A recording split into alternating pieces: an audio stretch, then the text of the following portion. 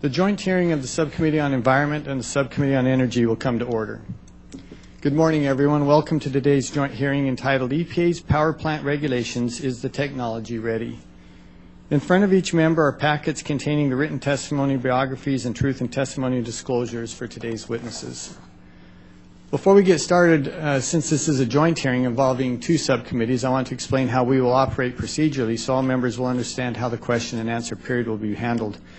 After first recognizing the chair and the ranking members of the Environment and Energy subcommittees, we will recognize those members present at the gavel in order of seniority of the full committee, and those coming in after the gavel will be recognized in order of their arrival.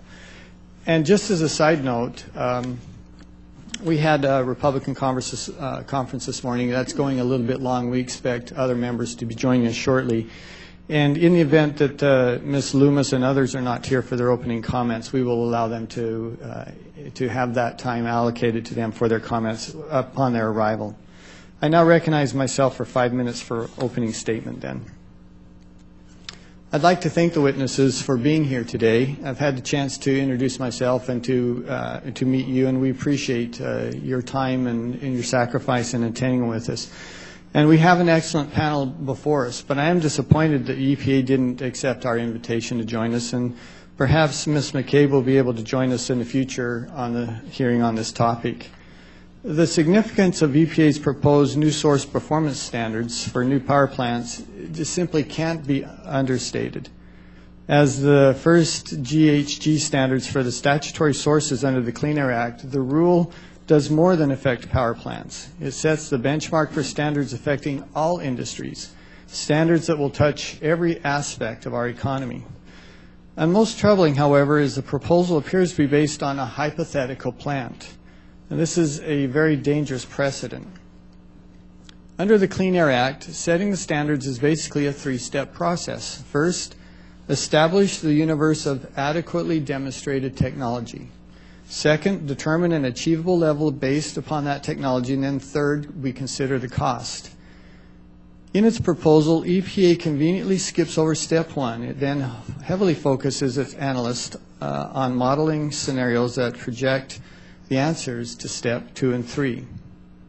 These model-only based arguments are outlandish to experts and engineers and to the general public.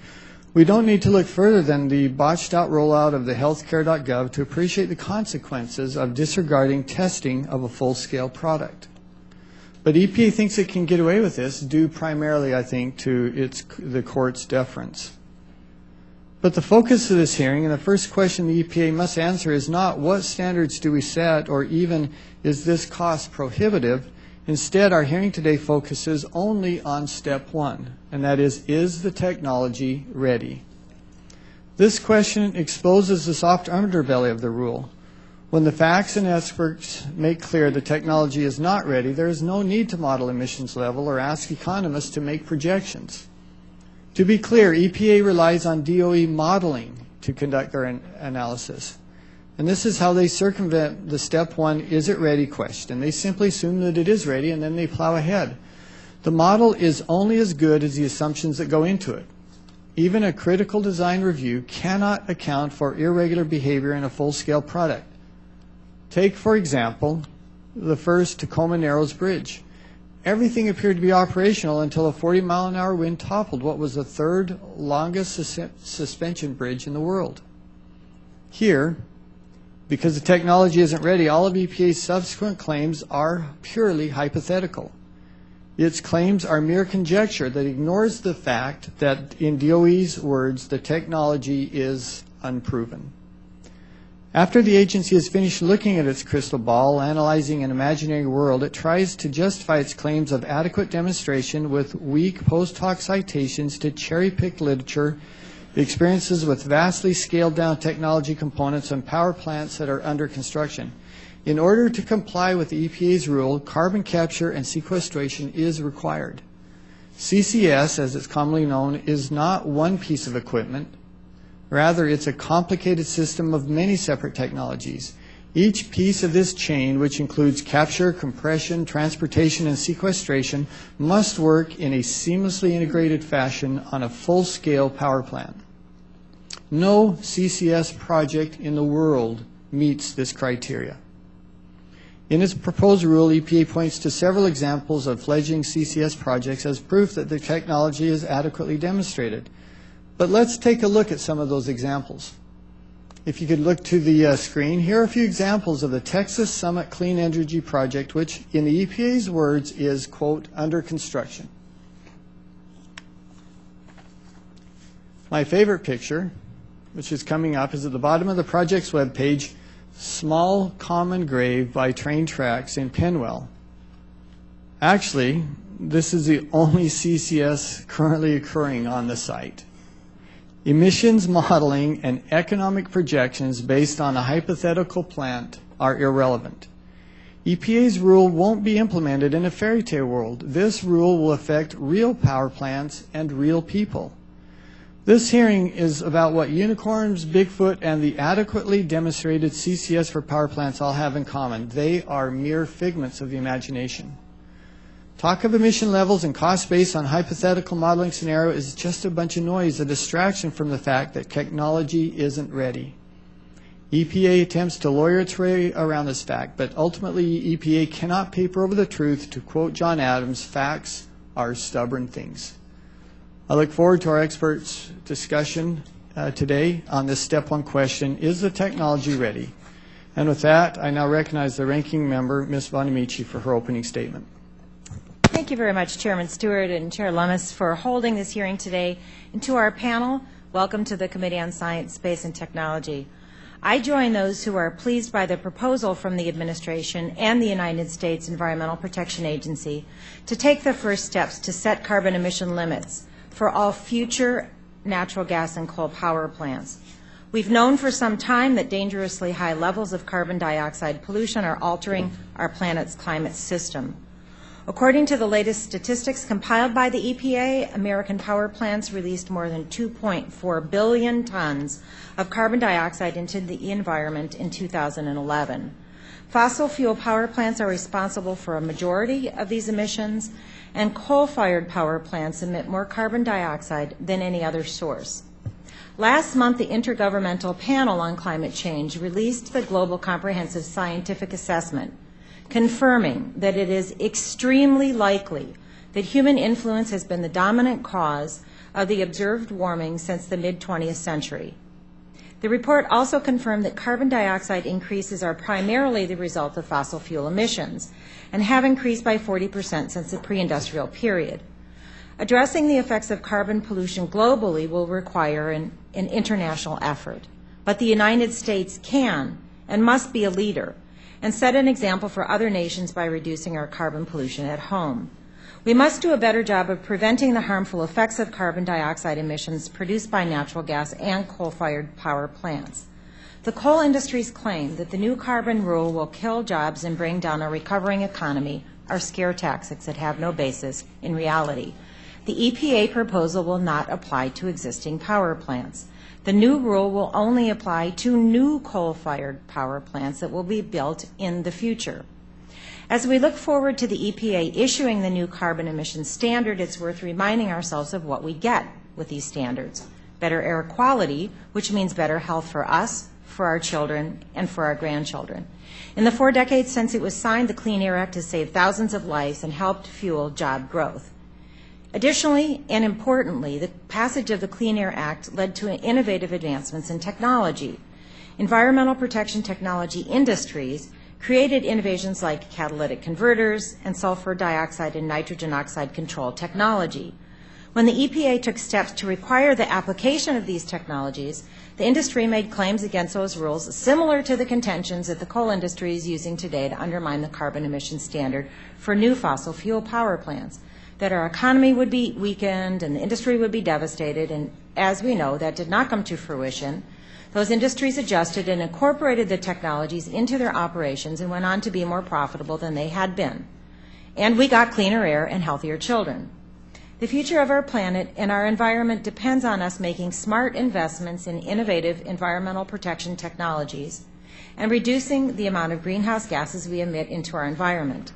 The new EPA rule under the Clean Air Act will incentivize the development of these technologies that will in turn result in a safer, more secure, and less carbon-dependent energy future. And before I close, Mr. Chair, I wanted to clarify, it's my understanding that according to the EPA, they did offer to appear at a hearing in November. They were unable to appear today because once the government reopened after the shutdown, which, as you know, lasted more than a couple of weeks, they did not have enough time to prepare for today with the backlog from the shutdown. So I don't think they intended not to show. They did not get an invitation until September 27th, immediately before the shutdown. So thank you, Mr. Chairman. I look forward to the testimony and the answers to our questions, and I yield back. Thank you, Ms. Bonamici. And we, regardless of the reasons why, we do look forward to subsequent conversations with the EPA, and we anticipate that they will be accommodating to us at that point. The Chair now recognizes the Chairwoman of the Subcommittee on Energy, Ms. Lummis, for her opening statement. Well, thank you, Mr. Chairman and Ranking Member. Good morning. And thank you, witnesses, for joining us at today's hearing on carbon capture and storage technology. I do wish the EPA was here today, at least to listen to our concerns. And I consider an invitation extended on September 27th for a hearing that is occurring about a month later to be pretty good time to prepare, especially since it is their own rules that we're asking them to defend. The EPA has proposed new source performance standards for any future coal-fired power plant. These standards can be achieved only through the application of carbon capture and storage, a technology that is not currently in operation at a commercial scale power plant anywhere in the world. Instead of basing these requirements on technology that are actually proven achievable on a commercial scale, EPA is redefining and stretching the requirement that technology be adequately demonstrated. This leaves many unanswered questions. Will the carbon capture technology function as intended when installed in full-scale plants? Is the pipeline infrastructure available for transportation on a large scale? And what is the liability for storage of carbon dioxide over the long term? EPA ignores many of these questions as the rule only impacts future coal plants. The Obama administration has spent much of the past few years casting coal as a villain. This regulation effectively bans the building of new coal plants and fulfills President Obama's campaign promise to bankrupt coal companies. But this hearing is not only about the proposed regulation, it is also about a legal precedent of mandating unproven technologies. The distinction the agency makes between coal and natural gas plants is dubious at best. By claiming that carbon capture technology is adequately demonstrated for coal, there is scant justification, legal or technical, for not requiring it for natural gas units. If EPA is allowed to twist the definition of adequately demonstrated to include yet to be proven technologies for power plants, there's also little to stop EPA from doing the same for other manufacturers like refiners, cement, or steel plants. Not only would this throw our economy into a tailspin, it would force manufacturers to flee to countries with less restrictive environmental requirements, costing jobs and increasing global emissions. Coal is our country's most abundant and affordable energy source. Thanks to the deployment of proven technologies, its production is much safer and environmentally sound. And the Clean Air Act has worked. It has produced cleaner air every year since it was passed. Coal is not only our country's most abundant and affordable energy source, one that the President is making clear that his goal is to apply standards to existing plants as well, thereby making it difficult for existing plants to stay in business. This policy of picking winners and losers, of saying we're going to have wind and solar energy, but not fossil fuel energy or nuclear energy, even though those are the only ones sufficient to create baseload, is reckless. And it's dangerous for our country if we want to advance economically and create jobs and return to a sound economy. I continue to support an all-of-the-above energy policy, not one based on politics. And all of the above means all of the above, including fossil fuel, and including wind and solar. From an economic outlook, none of this should be taken lightly. Affordable, reliable electricity is the backbone of a healthy economy. Rising electricity prices affect everything, the cost of basic commodities like food, to our competitive position in the world. And because increasing energy prices are like a regressive tax, they hit the poor and those on fixed incomes the hardest. Just ask any single mother who pulls up to a gas station when the price of gasoline hovers near $4. America cannot afford to allow EPA edicts to control our energy policy. These new regulations will make life harder for working families, for single moms struggling to get by, and for anyone who lives paycheck to paycheck. This is something we should be guarding against, not encouraging.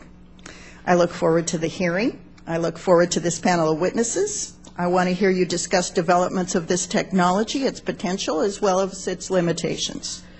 I also want to understand the impact this rule could have on future advances in carbon capturing and also conversion of coal to liquids and other opportunities that create a cleaner future for our country while enjoying and utilizing our ingenuity and our abundant coal resources. If you really want to see whether somebody's affected by coal, I strongly encourage you to go out around 12:30 on the west front of the Capitol today. There's an American Energy Jobs rally.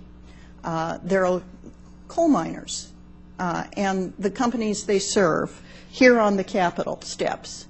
And if you think that it's not going to matter, or whether you can pass regulations that the technology is unproven but will suddenly appear and the prices won't go up and the coal plants will continue to be built and those jobs will still exist, try listening to the people on the Capitol steps here today who will prove you wrong with their real life stories. Thank you very much, Mr. Chairman. I yield back the balance of my time.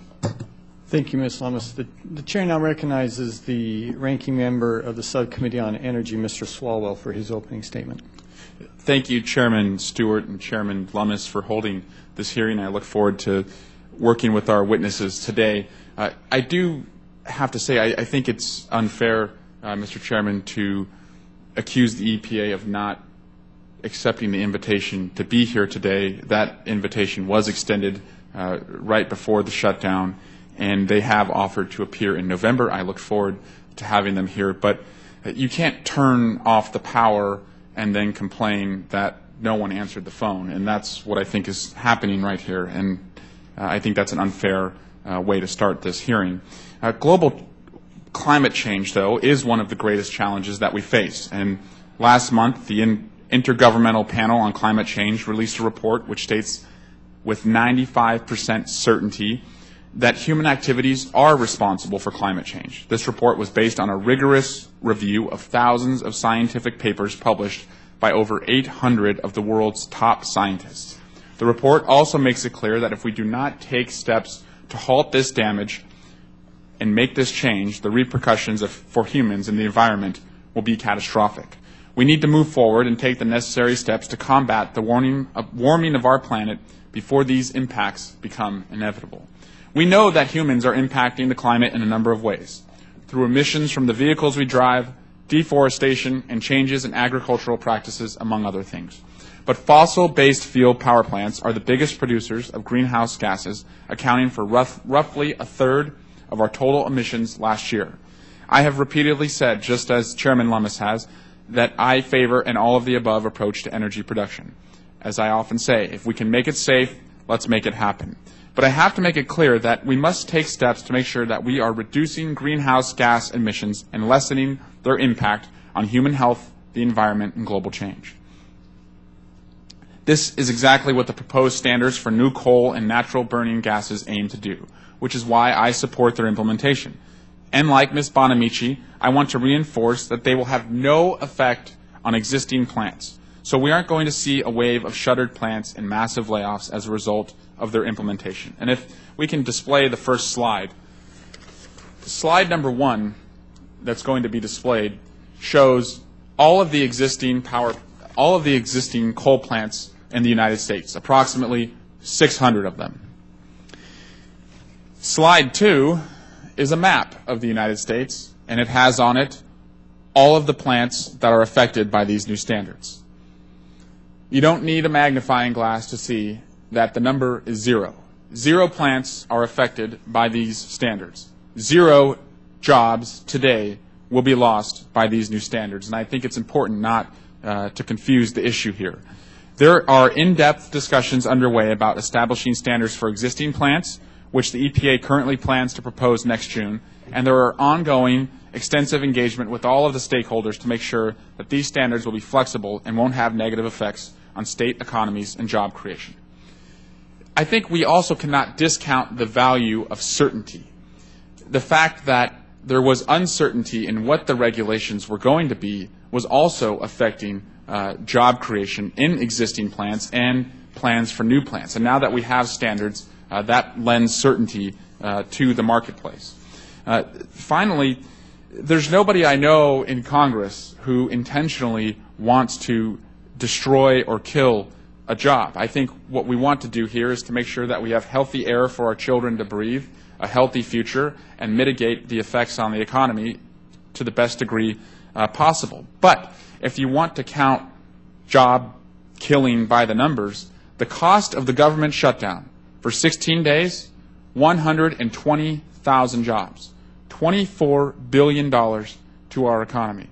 There's no policy that we can create today or that the EPA has created today that will kill as many jobs as that or wreak as much havoc on our economy as that government shutdown. And I think if we want to compare the two, that is a stark contrast. Finally, my colleagues on the other side of the aisle often say that our children and grandchildren will be left holding the bag if we do not reduce our deficits and national debt, something I greatly agree with them about. But I think similarly, future generations will be the ones who will suffer if we do not take important and meaningful steps to confront climate change. But in this case, as the global scientific community has made clear again and again, the consequences of our inaction will be much, much more severe. And with that, Mr. Chairman, I yield back the balance of my time. Thank you, Mr. Swalwell. Very quickly, we understand that there's differences of opinions, and we can discuss or argue among ourselves whether the EPA had adequate time. Some of us feel that they did. Others may disagree with that. What's really clear is that in a pattern that's been established for more than just this hearing, but frankly, for as long as I've sat in this chair, we have had to struggle to get them to come and to participate in many of our hearings. And this is just another example of that. But as I said earlier, we look forward to working with them and getting their representatives to come and meet with us. With that, then, we will now turn to the chairman of the full committee, Chairman Smith, for his opening statement. Okay. Thank you, Mr. Chairman. Today's hearing will allow us to hear from top experts in energy and environmental fields and examine important technical issues associated with EPA's new power plant regulations. In the regulatory process, it is often difficult to separate technical issues from legal issues. And the technology question we focus on here today is also ultimately a legal question. If you take a look at the EPA's rule on air quality standards, the proposal looks more like a legal brief than a rule about protecting the air. It appears the EPA is up to an old legal trick. If you can't win the argument on the merits, start arguing about the definition of words. In this proposal, the EPA redefines the law to accommodate its ever-expanding regulatory agenda. By redefining what the term adequately demonstrated means in the Clean Air Act, the EPA is making another major power grab, one that reaches well beyond coal. That's because the new source performance standards for power plants is the first greenhouse gas standard under the Clean Air Act. Consequently, it sets the precedent for all other sources and underpins everything from the price we pay at the pump to the cost of electricity and food. If the EPA continues to play fast and loose with the law, we can expect to see more costly, heavy-handed rules that risk jobs and economic growth. Working families will bear these costs. Even more troubling is the way this proposal appears to intentionally block the courts from reviewing the rule. By claiming that no one will build coal-fired power plants anyway, the EPA wants to prevent the courts from reviewing the rule on its merits. Our founders recognized that elections alone may not provide adequate protection for the liberties they fought so hard to establish. They made sure that the Constitution provides a means for the American people to obtain a fair hearing before impartial judges. One of the most underrated rights Americans enjoy today may be the right to judicial review. This proposal is an attempt to prevent judicial review. Americans deserve to understand exactly what this proposal would do and retain the right to challenge it. Thank you, Mr. Chairman. Before you go back, let me apologize at the outset. I have another committee that is in the middle of marking up legislation that I'll need to go to, and another committee that's also having a hearing, so I'll be shuttling back and forth. But appreciate your holding this hearing. Is a very, very important one. Yield back. Thank you, Mr. Chairman, and you're welcome to participate as much as you can. Okay. Thank you. If there are members who wish to submit additional opening statements, your statements will be added to the record at this point. As our witnesses should know, spoken testimony is limited to 5 minutes, after which members of the committee have 5 minutes each to ask you questions, and your written testimony will also be included in the record for the hearing, record of the hearing. And I'd like now to introduce our witnesses today, and I will introduce you individually. We'll turn the time over to you for 5 minutes, then I'll introduce the next witness. Our first witness is the Honorable Charles McConnell, Executive Director at the Energy and Environment Initiative, Rice University. Previously, Mr. McConnell served as Assistant Secretary for Fossil Fuel at the U.S. Department of Energy. At DOE, he was responsible for the strategic policy, leadership, budgets, project management, research and development of the department's coal, oil and gas, and advanced technology programs and the National Energy Laboratories, Technologies Laboratories. Prior to joining DOE, Mr. McConnell served as Vice President of the Carbon Management at Battelle Energy Technology. And Mr. McConnell, we turn the time over to you now for 5 minutes for your opening statement.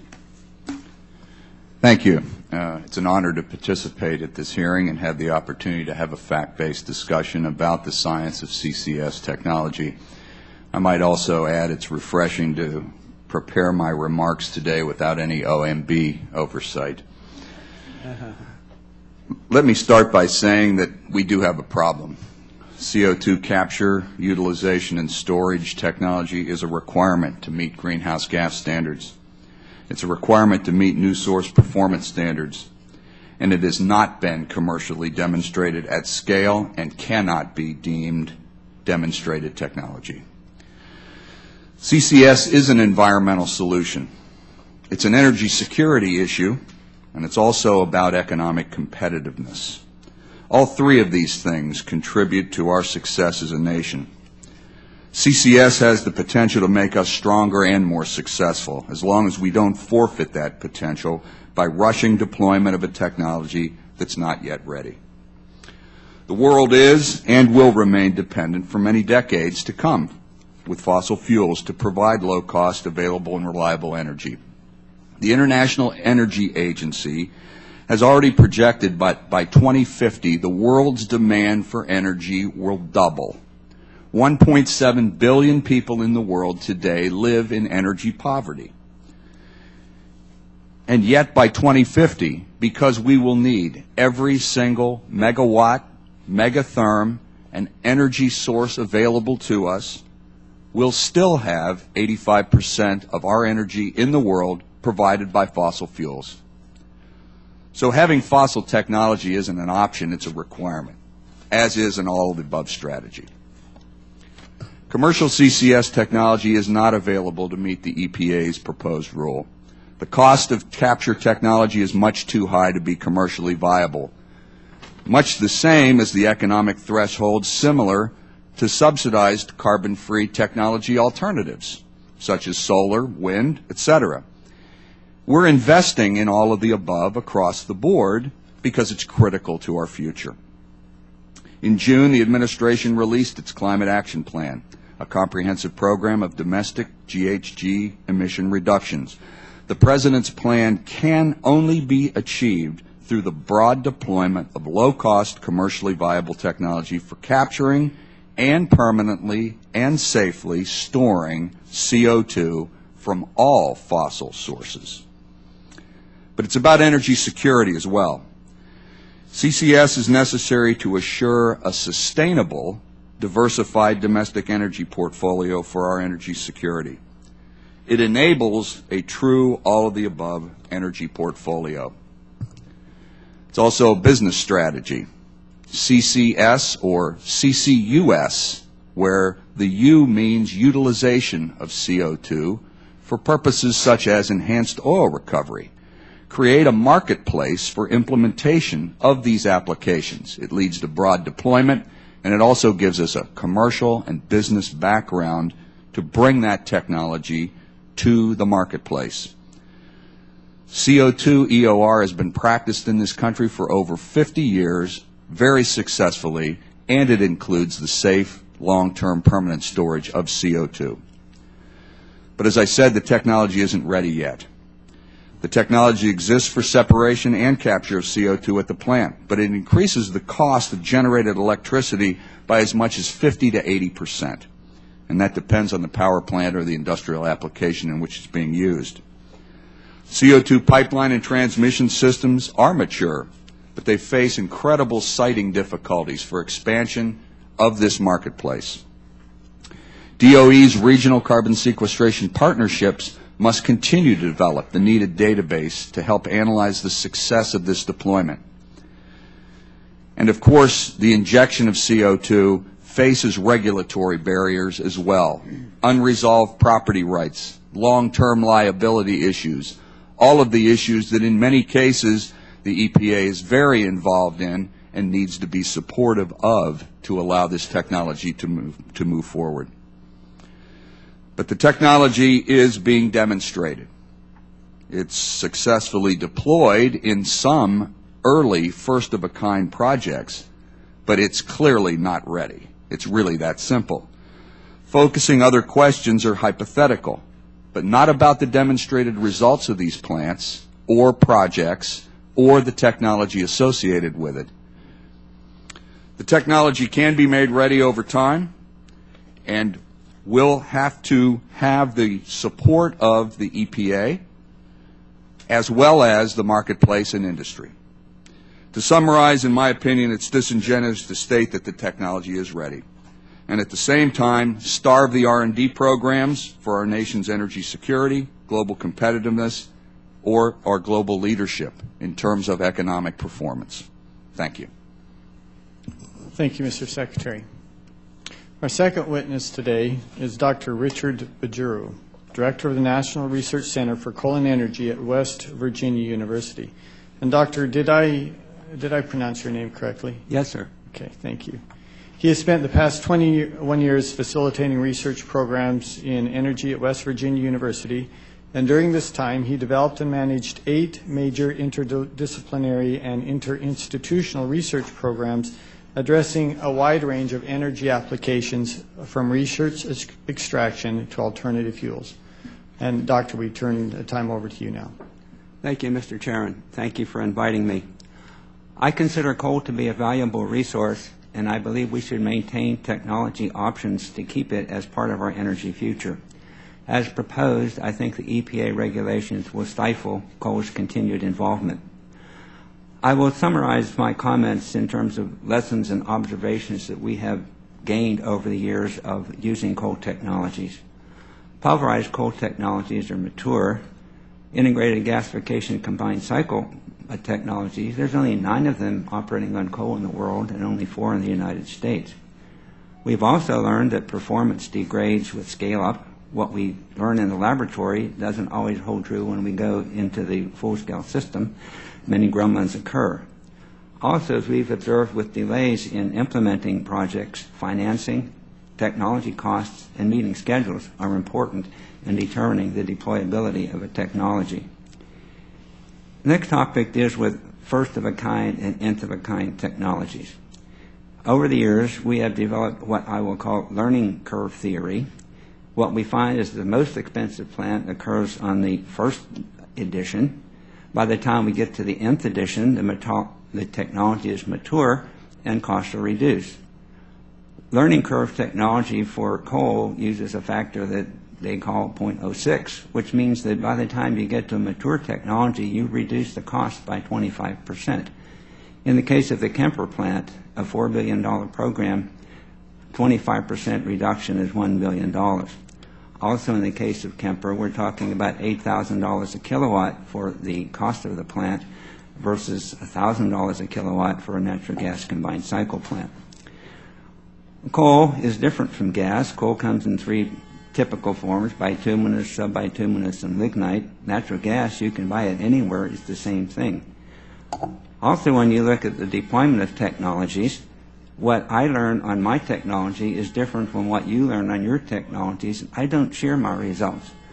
As a result, while we might say we have different examples of technologies, they're all almost first of a kind because we don't share the technology. They have different systems. They apply to different coals. Technology integration is also important.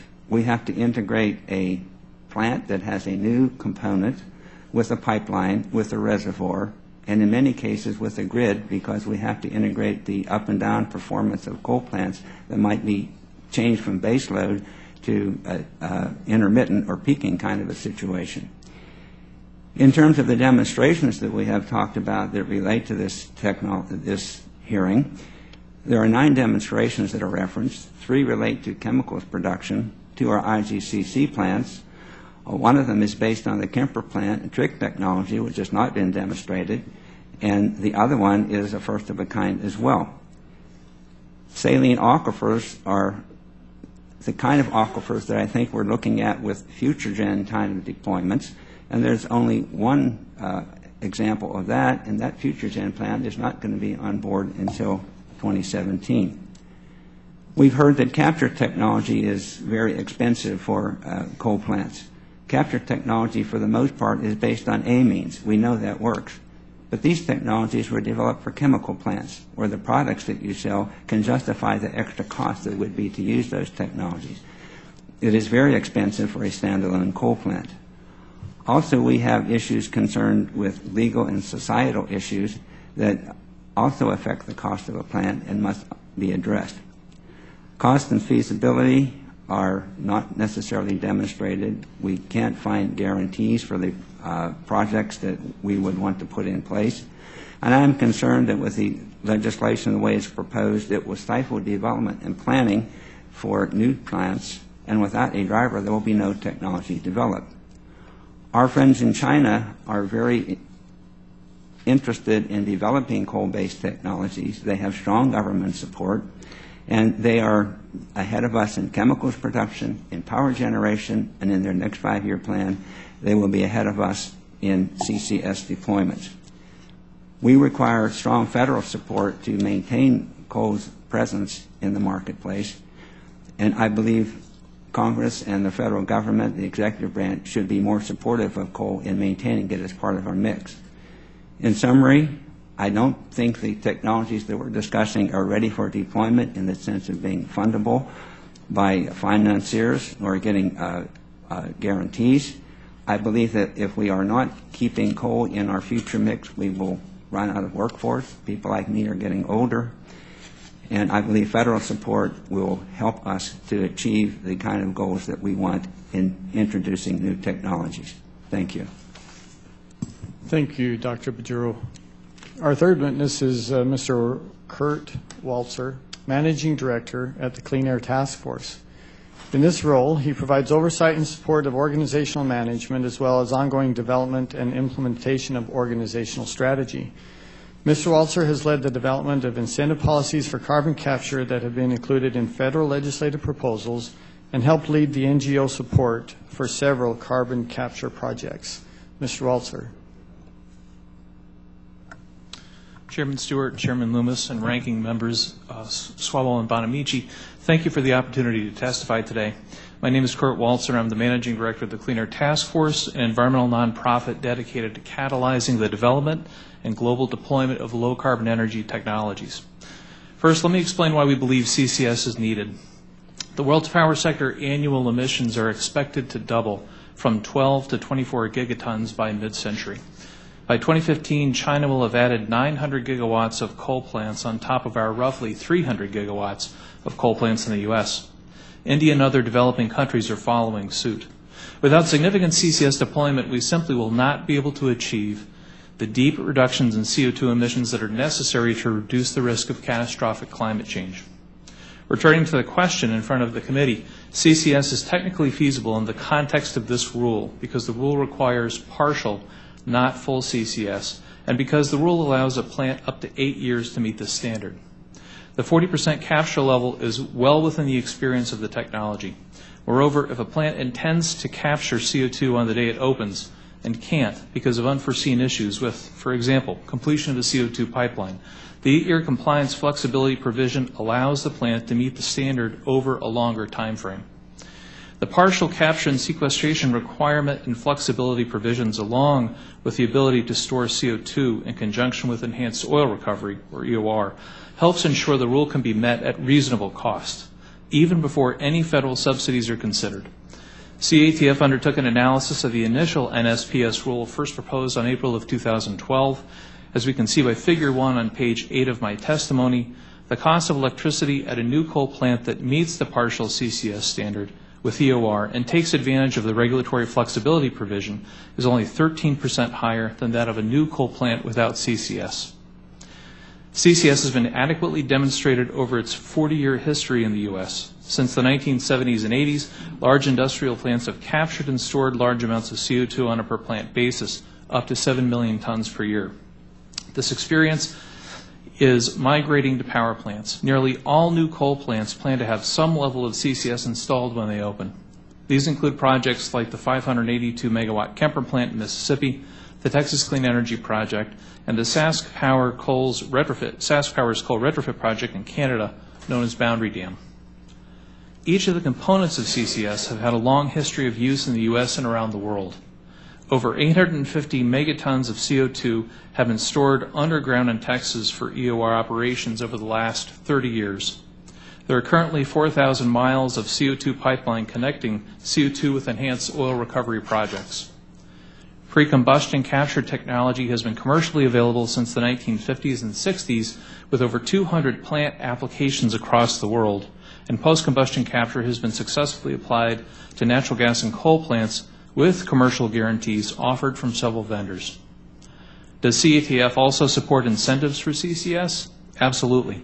Many technologies such as SO2 scrubbers that have been deployed based on emission limits have continued to receive subsidies in order to make the technology more efficient and less costly.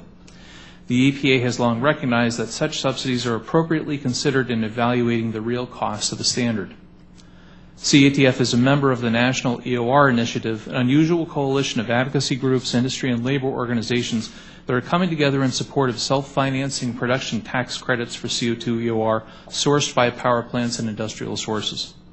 I should note that in addition to EOR's value in reducing costs, it also provides significant potential scale. The National Energy Technology Laboratory estimates the technical potential to sequester CO2 through EOR in the U.S.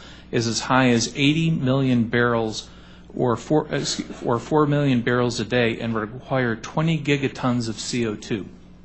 That represents about half of the total U.S. power sector emissions for the next 30 years. We believe that EPA's rules on sound legal and technical footing. It is not the end of coal. Instead, it is the beginning of CCS worldwide. I appreciate the opportunity to testify this morning and look forward to answering your questions. Thank you, Mr. Waltzer. Our final witness then is Mr. Roger Martella, partner of Sidney Austin's Environmental Practice Group. He rejoined Sidney Austin in LLP after serving as General Counsel of the United States Environmental Protection Agency, concluding 10 years of litigation and handling complex environmental and natural resource matters at the Department of Justice and EPA. Mr. Martella served as EPA's Chief Legal Advisor, supervising an office of 350 attorneys and staff in Washington and 10 regional offices.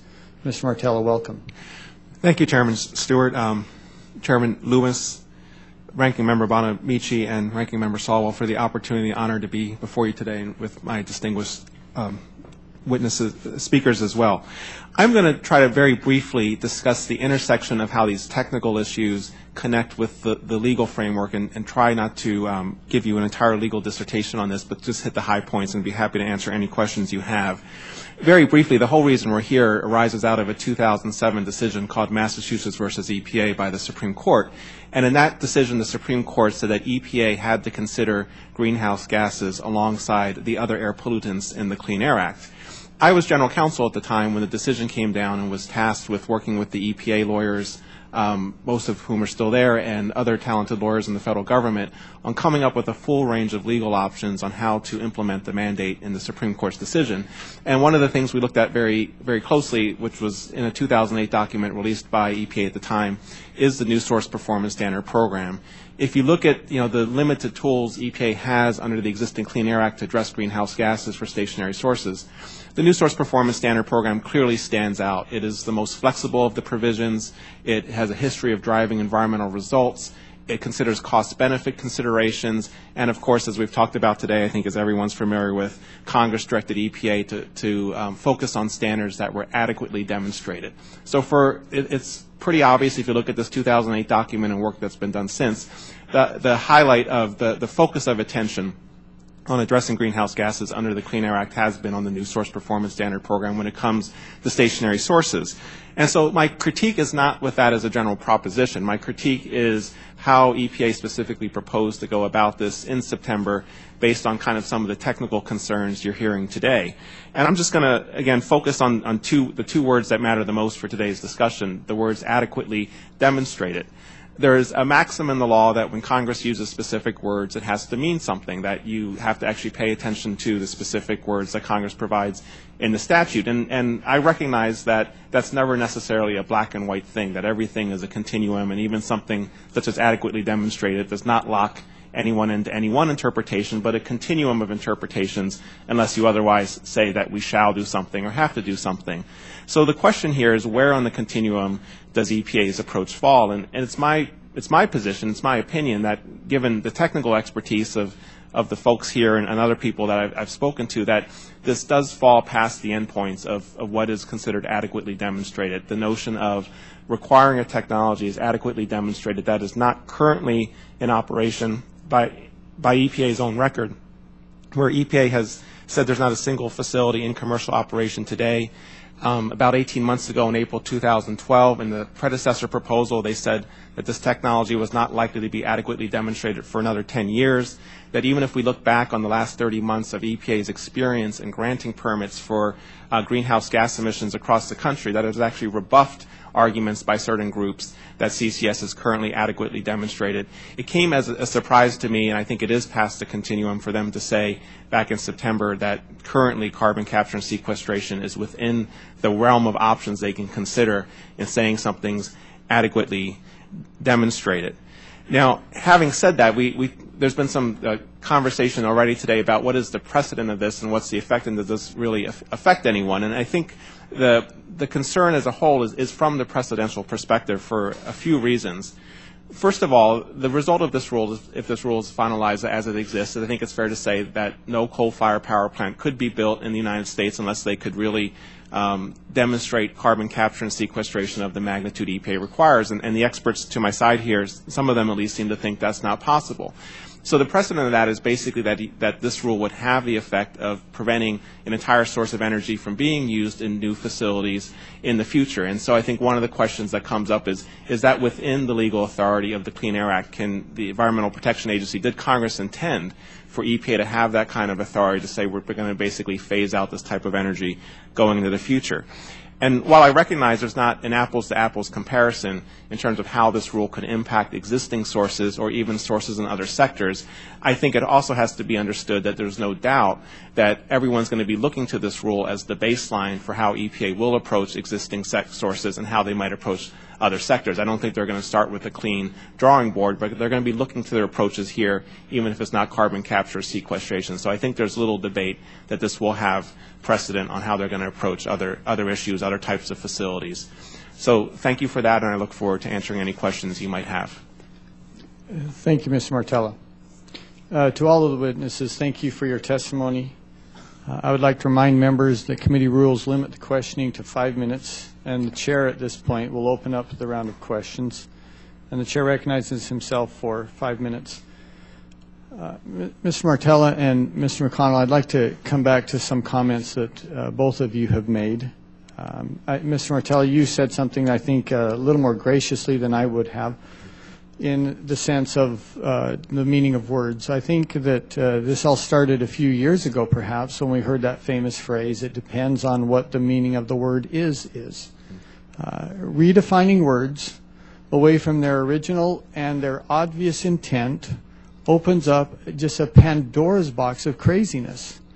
Who knows where it will end, and who knows what the outcome eventually is going to be, which is the main point of this hearing. This isn't about climate change. This hearing isn't about the government shutdown and the effects of that. It's not even about the costs of implementing this rule. This is about, and by the way, I have enormous concerns with the costs of implementing this rule. But we're not there yet. This is about one thing and one thing only, and that is the EPA being honest in their claim that a certain procedure has been adequately demonstrated. And in that, it's not adequately modeled, it's not adequately hypothesized, it's not adequately wished for. Is it adequately demonstrated? And demonstrated in the real world, and demonstrated in a way that could be replicated somewhere else. And in fact, replicated in a lot of different places, as it's going to have to be in order for it to be implemented like that. So with that, Mr. Secretary, I'd like to come to you for just a minute. Let me ask first, just in background, when did you leave your position at DOE? February this past year. February. And how long did you work for the current administration then? 2 years. Okay. And I'm sure that was a great experience for you, working for the administration. And being here today, I suppose you and I had a chance to have a short conversation before the hearing. And I recognize that it may be somewhat uncomfortable for you in the fact that you've taken a position that's contrary to the current administration. Oh, I don't find it difficult at all. It's a truth that we're pursuing here, and the commercial viability and technical demonstration is all about what we were doing and continue to do with the pretty sizable federal funding of the R&D that's going on. Now, it seems to me to be a little difficult to balance the fact that if something's already technically demonstrated and commercially available, why we would continue to fund R&D in that regard. It's a bit of a conundrum, and it's puzzling to me. Well, I appreciate that. That's a great point. To any of the witnesses, are any of you aware of any commercial scale power plant in the U.S. that's using CCS right now? Anywhere in the United States? Mr. Chair, Plant Berry for Southern Company is supplied CCS on their unit. It's a 25 megawatt project, and they're capturing about 150,000 tons per year. Okay, and 25 megawatt, is that a small or a large scale power plant? It's a slipstream project from the power plant. So it's a very small production of power that's generated from there, through relatively speaking. From that unit, yes. And that's really one of the primary concerns we have, and that is the demonstrated scalability. I was a pilot for a long time. I was a type of pilot at one point where we flew test flights. And I'm telling you, you can't take something and say it works here on this scale and then increase that scale by many factors and just assume that it's going to work exactly the same way. It won't, which is, again, one of our primary concerns here. And Dr. Bajuro, you mentioned that as well, the scaling up of technology. I'd be interested in your thoughts on that and your concerns about, about trying to apply something that is as unique and complicated as this, and just assume, and if I could, and then I'll allow you to answer this, quoting from the EPA's own findings from just several years ago, typical power plant, there is considerable uncertainty, that's their word, considerable uncertainty associated with capacities at volumes necessary. Doctor, do you have comments on that? Yes, we often test technologies from test tube size in the laboratory to pilot plant size to commercial size. The comment you made earlier about the size of plants, we've put in place 12 plants in the last 6 years. Their average size is 1 gigawatt. That's 1,000 megawatts. We don't do that casually. We do it by building up. And the reason we do that is we learn things as we go from one size to another, the integration being the very important part. Okay, thank you. And again, I think the point there is just stated by, in one fashion or another, by the EPA themselves, that there's enormous concerns with the scalability on this. And with that, my time has expired. We now turn to the ranking member, Ms. Bonamici. Thank you very much, Mr. Chairman, and thank you all for your testimony. Mr. Walter, I wanted to talk a little bit with you about the different standards that we've been hearing about today. We've heard commercially available, technically ready, but the EPA really does look at whether the technology is adequately demonstrated, which of course is different in legal terms. Would you agree with that? Absolutely. The Clean Air Act very clearly allows EPA to consider how the technology applies in other related industries. And I think in some area there's a bit of a gray area for some relating to your earlier question, Mr. Chairman. So, for example, Dakota Gasification is an excellent example of a project which is at very large scale, captures 2 million tons of CO2 per year and sends it up a pipeline to Saskatchewan for EOR and sequestration. The methane that comes out of that coal gasification project is delivered in the pipeline to power plants. It's very similar to a power plant that was proposed by Tenaska, which would have simply taken that same industrial configuration and put the power plant closer to that methane, the coal to methane project. So from a practical perspective, it's not the Dakota Gasification plant, I believe, clearly demonstrates that one could develop a power plant today with commercial guarantees with CCS. In fact, that even though Kemper does have commercial guarantees, I think the Dakota Gasification plant clearly demonstrates that CCS at a power plant configuration is in operation today. Thank you. And I'm going to follow up on that a bit. If finalized, the rule would require that all new coal plants meet an emission rate between 1,050 and 1,100 pounds of CO2 per megawatt hour. So that's an approximate 40% reduction below uncontrolled emission levels, as I understand it. That's right. But in addition, the rule allows for up to 8 years to meet the standard. Can you discuss how that provision was considered in EPA's determination of feasibility and cost? Sure. That provision is, from our perspective, one of the key aspects that makes this rule, the design of this rule very smart, and speaks to the technical feasibility of being able to comply with the rule. With that 8-year provision, that allows a project developer to do two things. First, it allows them to have flexibility as they're building their first, second, third, or nth of a kind project. It also allows the developer market flexibility to be able to take advantage of operating the plant in the early years without CCS and adding CCS later, which might provide financial value.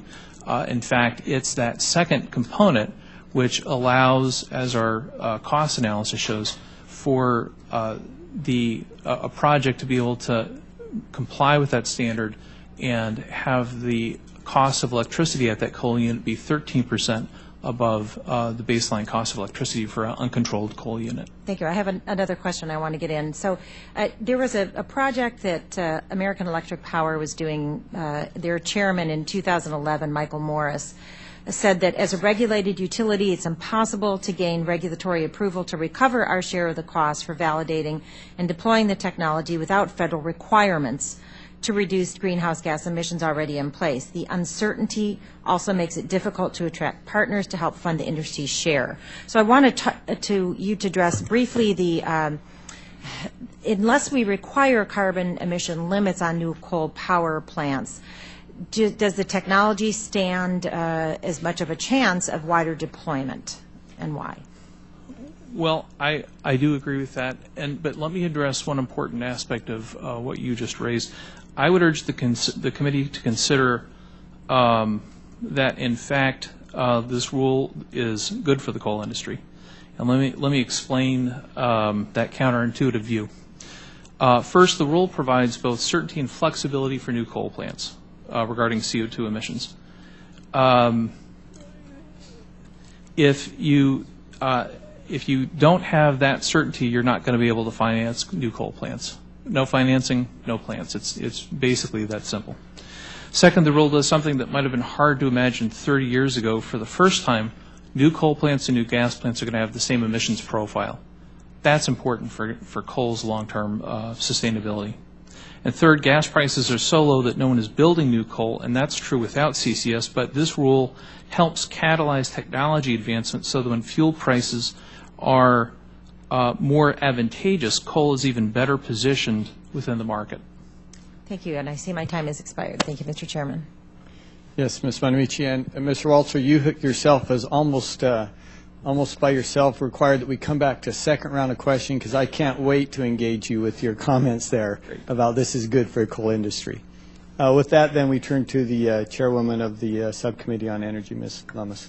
Thank you, Mr. Chairman. Secretary McConnell, does it make any sense to you that EPA is concluding that CCS is adequately demonstrated or proven when the DOE modeling assumes carbon capture technology is unproven at commercial scales? No, it doesn't make any sense to me. And in fact, in 2010, a roadmap was put forth that with demonstration projects and the development of the fossil program would produce a commercially ready, technically deployable CCS value proposition for the marketplace by 2020. And the expectations were that the demonstration projects, the knowledge, the understanding, and the learnings that would be accomplished through all of that would produce something that would be marketplace ready by 2020. And declaring it ready now, I don't see as something that makes any sense to me, no. Mr. Walter, you mentioned this 8-year period. Is that what Mr. McConnell is referencing? That is there? Should I be drawing a connection between the 8 years that you mentioned and Mr. McConnell's statement about the year 2020 applicability? Madam Chairman, from our perspective, just a quick reference, the original proposal actually had a 10-year delay. That was, in the revision, it was made 8 years because that comports with the 8-year review period that relates to new source performance standards. So I think that's really what is driving the 8-year review or flexibility provision within this rule. Okay, so they're very different. I'm trying to compare apples to oranges here. Okay, right. That's helpful. So if the technology is ready today, why the 8 years again? From our perspective, we think it's valuable because we want to see projects built. And we think that kind of flexibility encourages projects. It reduces their cost.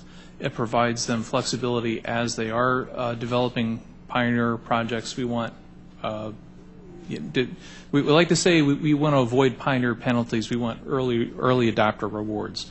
And this, I think, is in vein with that concept.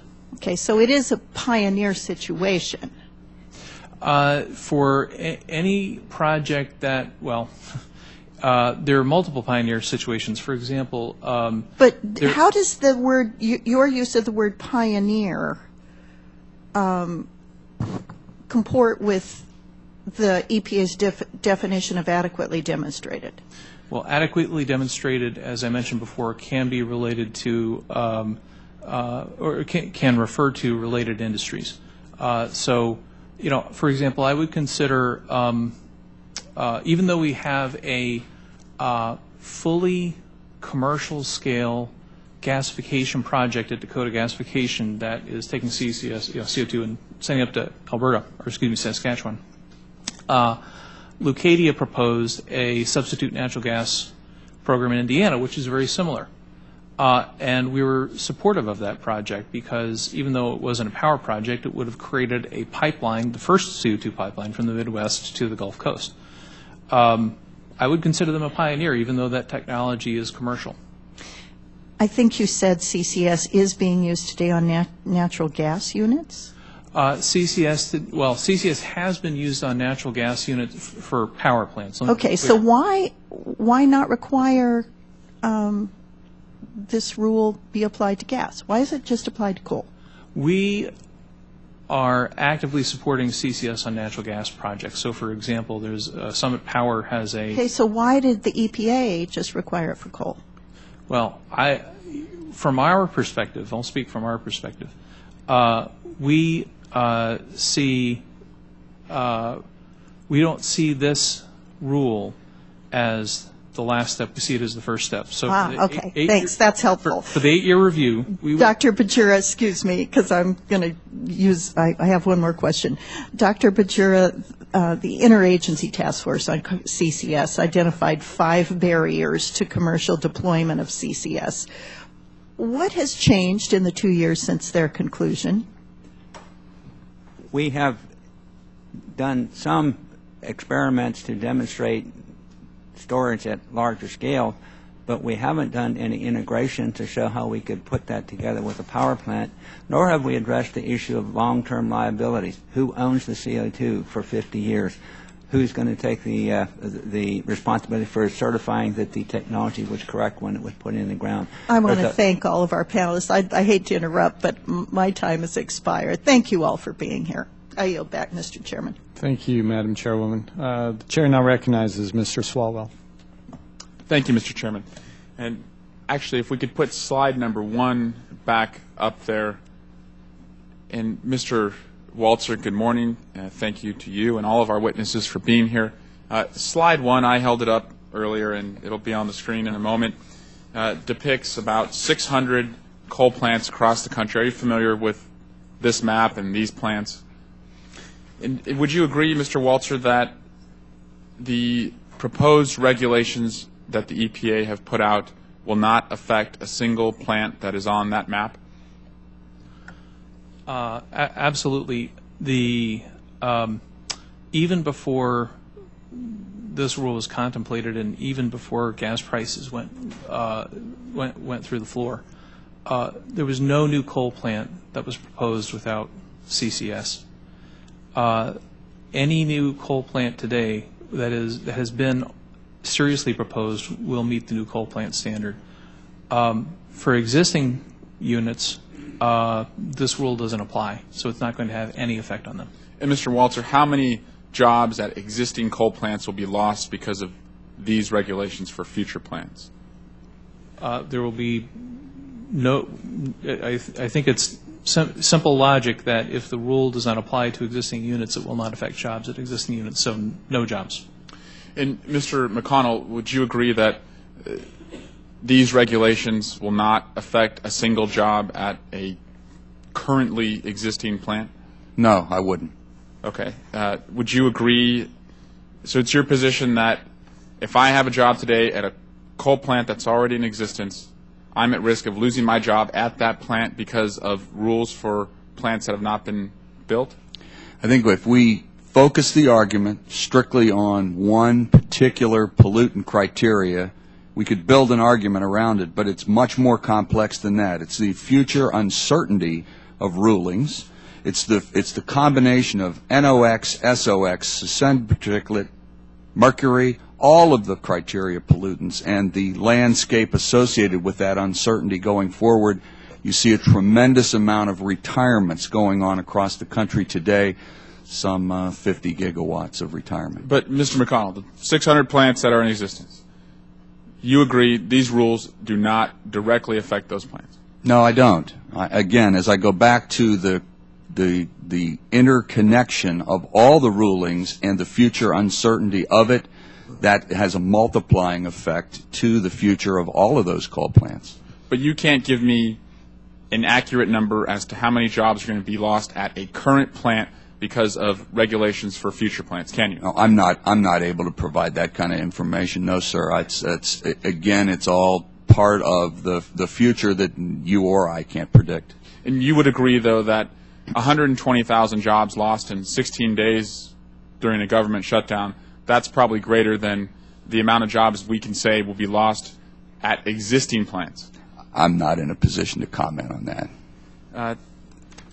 I would hope, though, Mr. McConnell, that you could comment on something I think you and I may agree upon, which is that sequestration has affected our ability to make necessary investments in technology when it comes to carbon capture, use, and storage technologies. Would you agree that that is not helping us learn more about what that technology could do?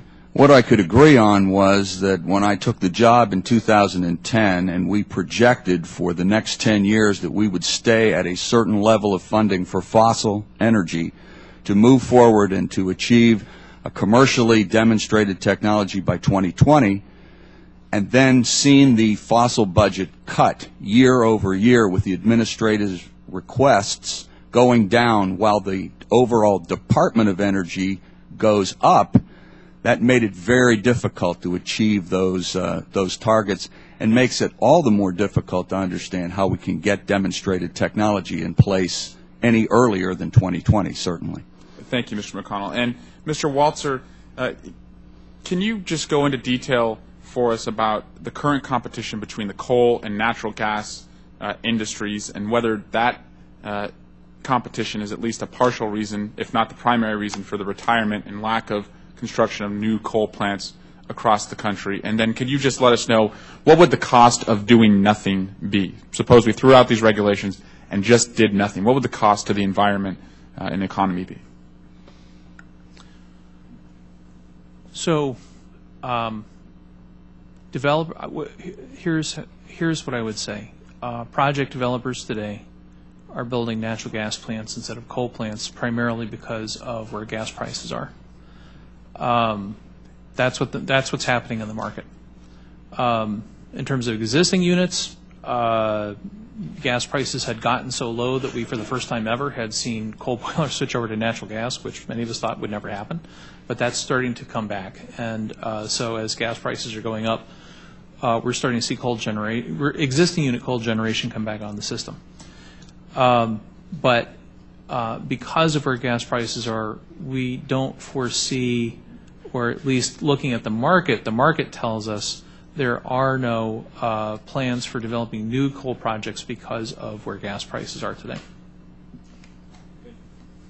Thank you. And Mr. Chairman, I yield back balance of my time. Thank you, Mr. Swalwell. You know, regarding your question about existing power plants and will they be affected, I think, Mr. Walzer, you answered that question in a previous round, and that is when you said you view this as just the beginning. And I think that's many of the fears that so many of us have. With that, to the Vice Chairman, Mr. Bridenstine. Well, thank you, Mr. Chairman. I can tell you there are 2 coal-fired power plants in Oklahoma that are being shuttered because of EPA regulations, and I can also tell you that my constituents are facing 25% increases in their prices because of it. And these coal-fired power plants have like 30 years left in their useful lives, and we're shuttering them because of these regulations. I would like to talk to Mr. Walzer. You mentioned early adopter rewards. Can you talk about that for just 1 second? Sure. We would like to see, from our perspective, we want to see CCS move forward, and we would like to see a suite of policies that help both deploy the technology and drop its costs rapidly. Is the Kemper project one of those projects where you've seen early adopter rewards? Well, in some respects, Kemper has received incentives, federal incentives to move forward.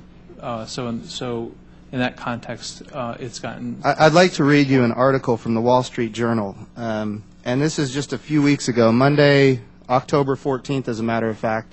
Mississippi Power's 186,000 customers who live in one of the poorest regions of the country are reeling at double-digit rate increases.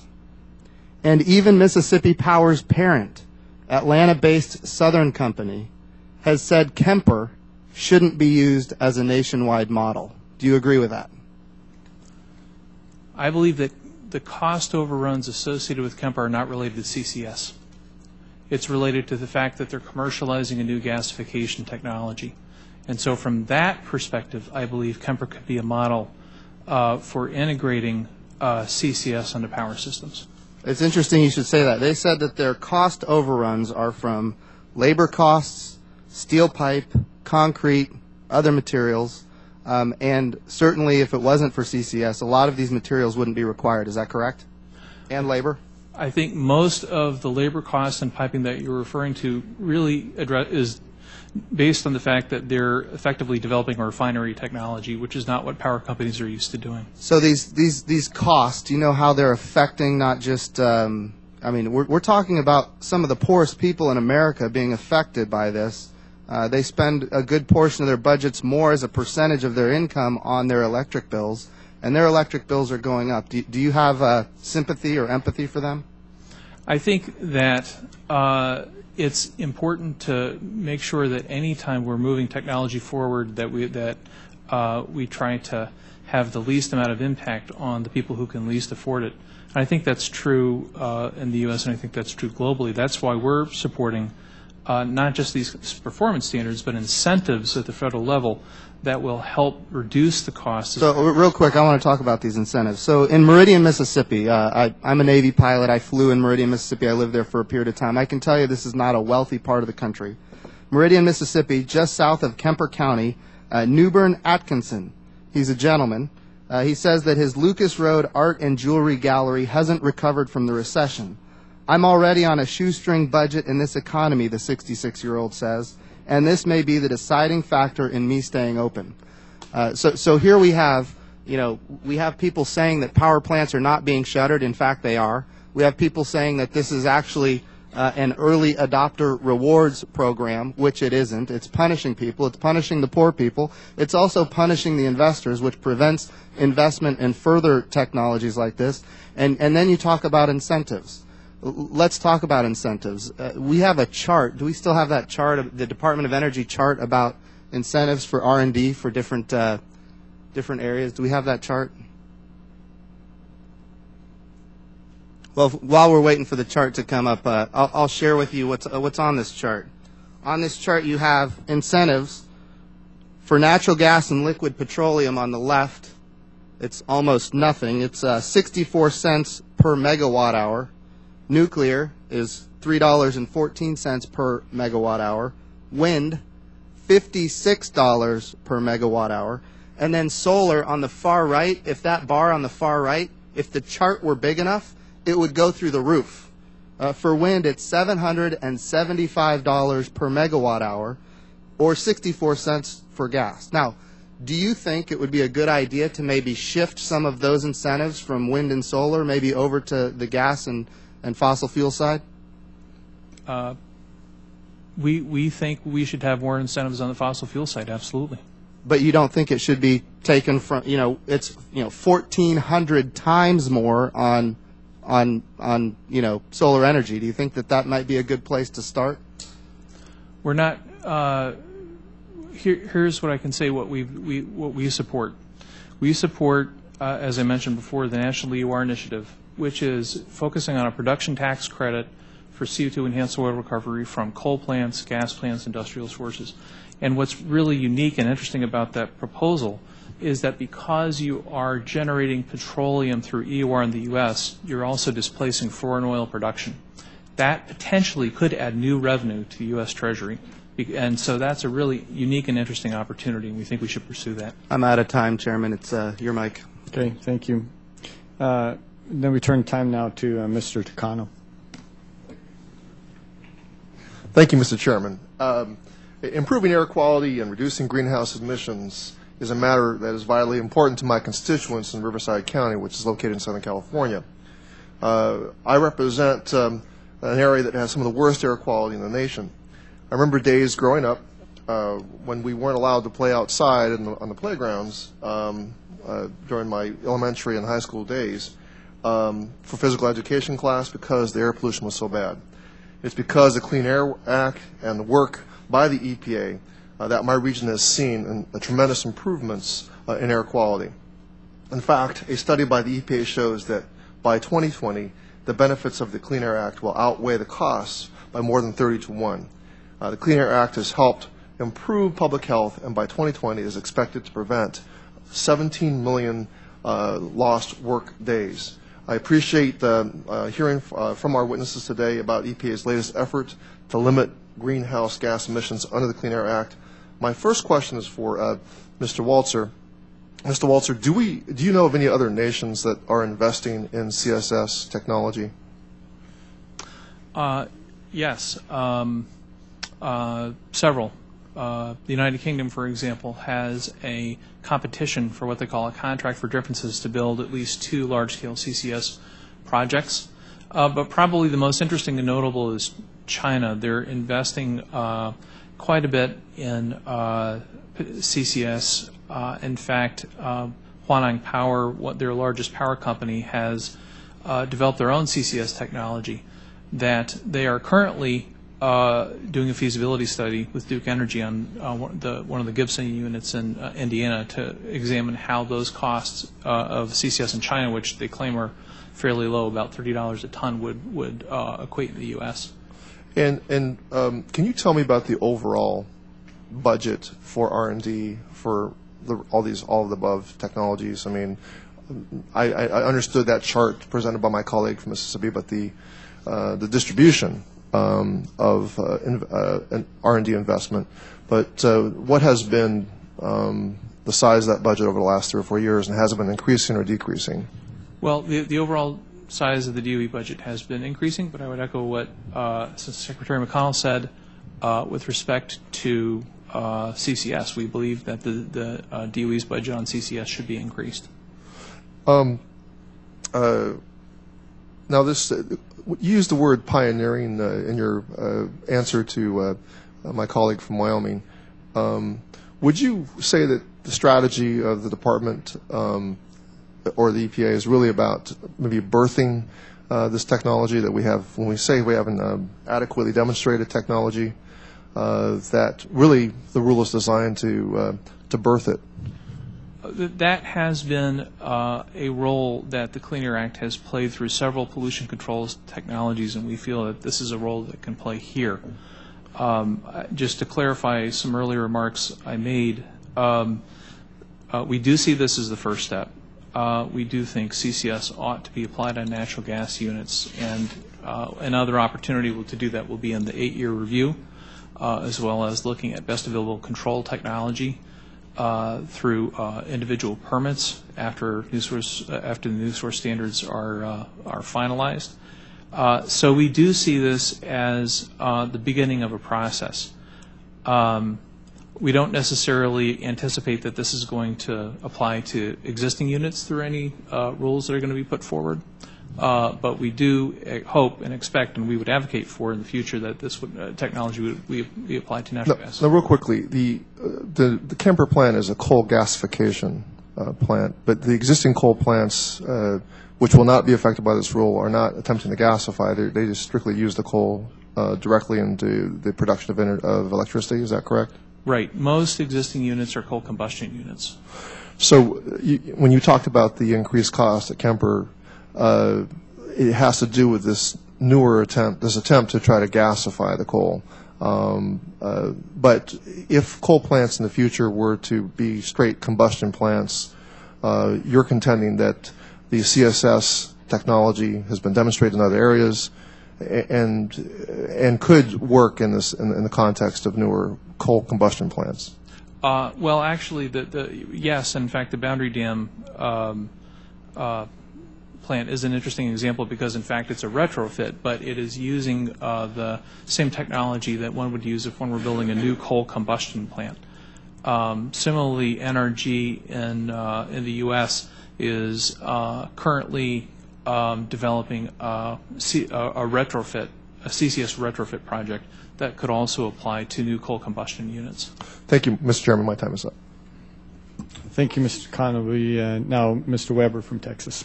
Thank you, Mr. Chairman. I think we're going to affect coal plants because as that technology gets so expensive, more plants won't be built, and the older plants will retire, and employees will lose their jobs. So that's a given. And look, I think it was Mr. Mortella said that when Congress uses words, it means something. I think it was you that said that. Is that right, Mr. Mortella? Thank you. I appreciate that. It's kind of like if you like your doctor, you can keep your doctor. If you like your insurance, you can keep your insurance. That's kind of what you're driving at, I expect. And I guess that oil sequestration is an okay word, or carbon sequestration is okay, but when you talk about budget sequestration, that's a bad word. So it's interesting that we see a lot of word games going on up here. Let me ask you, are any of you familiar with the Valero plant in Port Arthur, Texas, in my district, that has a carbon sequestration facility? Mr. McConnell, are you aware of that plant? Do you know the cost that was involved? Any of y'all know the cost of that plant? Let me give it to you real quickly. The Valero project cost $431 million. Okay? The Department of Energy, through the stimulus, or what I call the spend from us, kicked in $284 million. Now, that's 66% of the cost of that plant. Does that sound as capable of being duplicated to anybody? Does the government have to spend 66% of these facilities and these plants? Does the taxpayer get to be on the hook? Does that sound like it's capable of being duplicated? That's a rhetorical question. I'll get back to you. Ed Holland, the CEO of Southern Energy, on the plant built in Kemper, Mississippi, came and spoke to the House Energy Action Team, of which I'm a member of, about a month ago. And here's what and let me tell you something about Southern Energy and the plant they're building. $4 billion. It creates 12,000 direct and indirect jobs for construction, 1,000 direct and indirect permanent jobs. The project construction will create $75 million in state and local taxes, $30 million annually in state and local taxes. So this is a project that's extremely important and valuable to the community, and yet because of CCS, of which Texas is a pioneer, one of you, I think it was you, Mr. Walter, or it might have been Mr. Martell, said there was already EOR underway. In other words, what you really said without knowing it was industry was already on this. Industry was already on this without the mandates from the EPA, because they'll get it to work efficiently. They will make it work efficiently. Now, when Ed Holland from Southern Energy came and spoke to the House Energy Action Team, he said CCS is not capable of being duplicated. The cost overruns were enormous, and he attributed it to CCS. Now, to their credit, the company agreed to pick up all the cost overruns, and you don't see that very often when the government mandates something. That's a rarity. But the cost overruns were attributed to CCS. He told us that in the House Energy Action Team. Now, with what you know about Valero's cost, 66% picked up by the DOE, the taxpayers, and the cost overruns, Kemper, is there anyone on this panel that thinks that's really capable of being duplicated? Mr. McConnell, yes or no? Well, I believe that's the reality of where we are today, because it's not technically demonstrated and commercially available. Thank you. Dr. Bajura? I support Secretary McConnell's comment. What he said. Mr. Walter, what they said? Could you clarify your Do question? you think those two experiences demonstrate that CCS of that magnitude on the scale that the EPA is mandating here is capable of being duplicated? I think we've seen CCS on the scale of 7 million tons per year at projects like LeVar. Does the cost or the cost overruns not even come into the EPA's? That's a purely commercial project. That's a purely commercial project. So when it comes, EPA is real big about attainment. We don't want noxious gases, and we want the country to be most of the country to be in attainment. But they don't use the common sense of determining from a cost basis whether it's going to negatively impact industry and jobs. So would you agree with me there, Mr. Walter, that in that instance the EPA might themselves, when it comes to common sense, be in non-attainment? Mr. Martell, do you think that it's duplicable? I have to put my lawyer's hat back on, and as a lawyer, you can only look at the record of what EPA itself relies upon in making these determinations. And I go back to my original opinion, looking simply at things that they said in this record in the past 18 months or so. I think it's their own admissions that show none of these facilities are in commercial operation. Was that admission or emission? Admission. Okay. Well, they're putting out some emissions, all right, EPA is. But I appreciate that opinion, and I'm overrun on my time. Thank you. Thank you. We now have Ms. Edwards. Great. Thank you, Mr. Chairman, and to our ranking members as well for holding this hearing, and thanks to our witnesses. I just have a couple of questions I want to try to get to, but I want to point out that contrary to some suggestions that have been made here today, the President's energy strategy, in fact, has embraced the all of the above approach. He said that on many occasions, even when some of us didn't want him to say all of above. Indeed, the rulemaking envisions, I think, a 21st century approach to fossil fuel powered plants with the goal of reducing CO2 emissions in new power plants. And I think it's important to point out the word new. In the Recovery Act, the President committed $1.4 billion to this technology, even in the face of some of us who question, frankly, the technology. But that being as it might, the EPA has come up with a rule. It has a specific responsibility, a particular responsibility to protect our health and environment. And while industry considerations are interesting, that is not the principal responsibility of the EPA. But I think that I happen to think that we can do both. That we can both protect the environment and we can grow jobs and we can grow an energy strategy that really embraces all of those responsibilities. My first question goes to Mr. McConnell. Something you said kind of caught my attention about the jobs questions. Were you referring to a specific empirical study, university study, industry study that points to the number of jobs that would be lost by applying standards to new powered plants versus old? I can't quote any specific study here, only that I've been exposed to a number of studies from several different If you could sources. get back to us on that and give us the particular studies, because I'm a data person and I'd like to see the data that backs up your conclusions that jobs would be lost by applying a rule to new power plants versus old ones. And I'd like to see those numbers. And then my next question goes to Mr. Wartzler.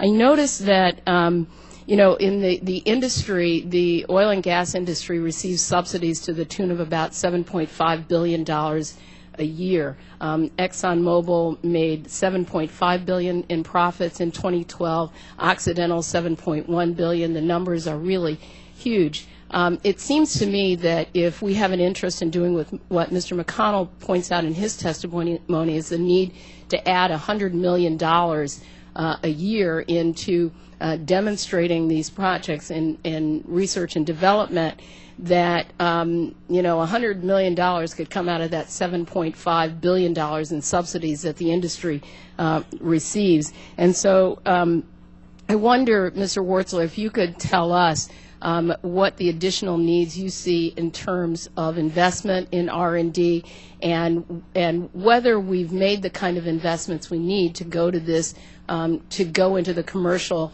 side with these coal plants and the new regulations. Because if, for example, we needed to find more money, perhaps my colleagues on the other side in this very constrained environment would be willing to remove those oil and gas subsidies so that we could put the money into demonstrating new technologies.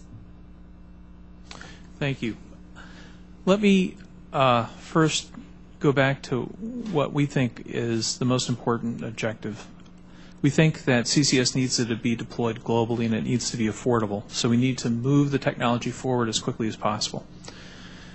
So that brings us back to, with respect to the oil industry, enhanced oil recovery is an opportunity in the U.S. We could potentially have 100 gigawatts of coal plants, about a third of our coal plants, supplying CO2 for EOR that would produce domestically produced oil if we met the technical potential for EOR in this country. We believe that a self-financing tax incentive is a very smart and effective way to move that technology forward. What's interesting about that number, 100 gigawatts, is if you look with the history of scrubbers and other technologies, that you can significantly push the cost down the cost curve at that scale. It's also going to bring new technologies into the market, so in terms of research and development. two interesting technologies, just some examples. One is called chemical looping, which would dramatically increase the efficiency in coal plants and dramatically reduce the cost of CCS. Another would be advanced natural gas turbines. There's at least one company that has a design that would significantly drop the cost of CCS to the point they think they can compete in the market today.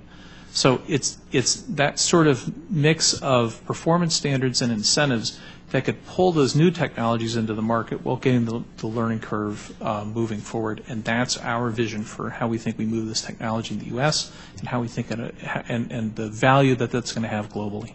Thank you, and my time has expired, and so I would really love to see us move to a point where we're making investments through our tax code that are about new technologies and not just supporting an old industry that's making record profits. Thank you.